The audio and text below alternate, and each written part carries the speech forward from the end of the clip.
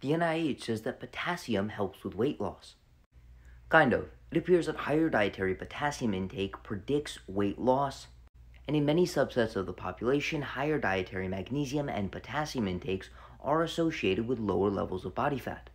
With that being said, potassium intake is also associated with a higher nutritional quality and a higher diet cost. The reason being is because most foods high in potassium are extremely healthy, low in calorie, and satiating, including animal proteins, fruits, vegetables, legumes, and dairy. In the grand scheme of things, it's hard to eat a diet high in potassium that isn't rich in fruits, vegetables, and fresh animal proteins, as almost all processed foods are low in potassium and high in sodium.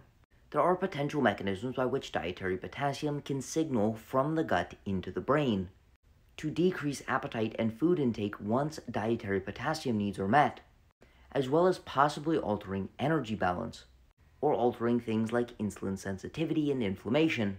However, the most likely reason by which dietary potassium is associated with lower body weights and weight loss is because it's hard to get a diet high in potassium that is also hyperpalatable and high in calories.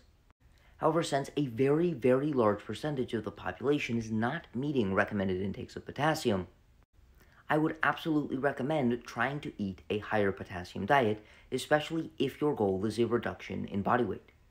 With that being said, if you would like an individualized approach to your nutrition and lifestyle to optimize your health, energy, and body composition, send me a DM to sign up for coaching.